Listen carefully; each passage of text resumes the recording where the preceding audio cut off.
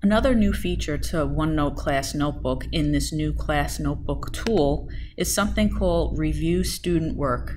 Before they added this tool, it was very cumbersome to review the work in all of your student notebooks. They've streamlined this process by adding this tool over here so that you can check every single one of your student notebooks in certain sections, and this way you can leave comments, grades, etc.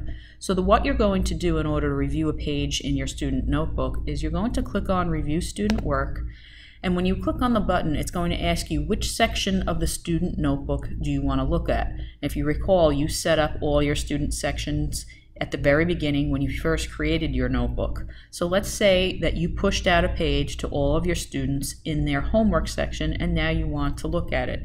So if we click on Homework, a new window will appear over here on the right-hand side. And what is going to show up in this list are pages that all of your students have in their notebook.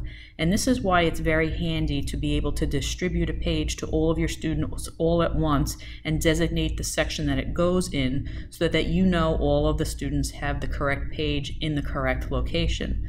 So let's say, for instance, I want to check everybody's notebook and I want to look at this page in this particular section.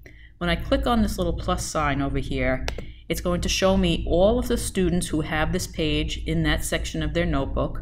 And when I click on one of the student names, it's automatically going to jump to that student's page. So this is Steve Jackson's homework page, and this is the page that I asked to look at, this teacher guide page, and I can see that he has made some annotations and he has highlighted. So now as a teacher, I can either type or I can use some of the tools in the drawing toolbar, and I can make comments directly on his page, or I can write a grade, and he will see this almost immediately.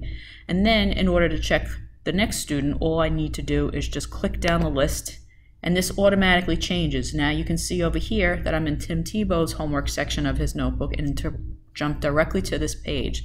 So now it'll be as simple as just clicking on each name in the list so that I can check everybody's homework in one streamlined fashion.